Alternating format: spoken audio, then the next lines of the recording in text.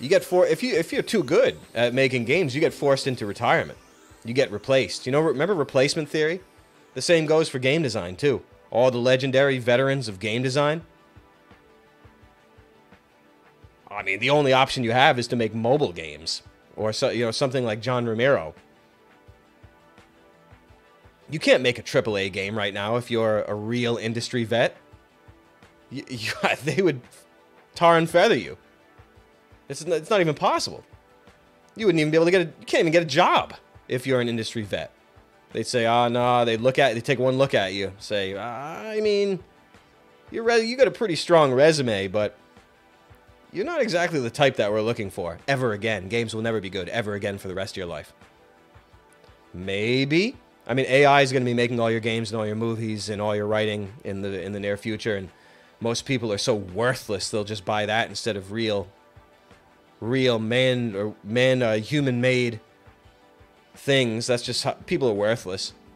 Just in general. They don't care.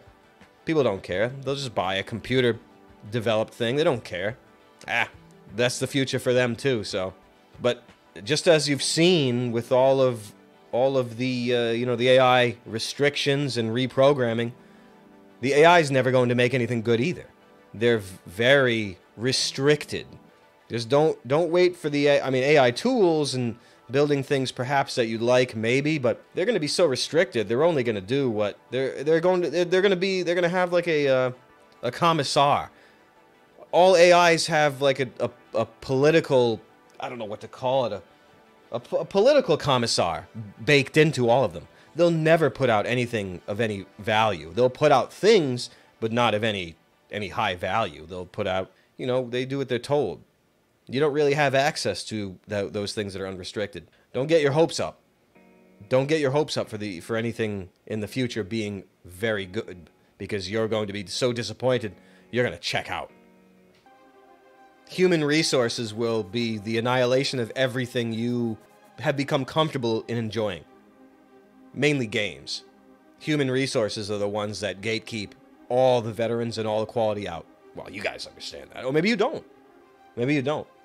With the human resources department, it means that nothing good will ever pass through the first stage ever.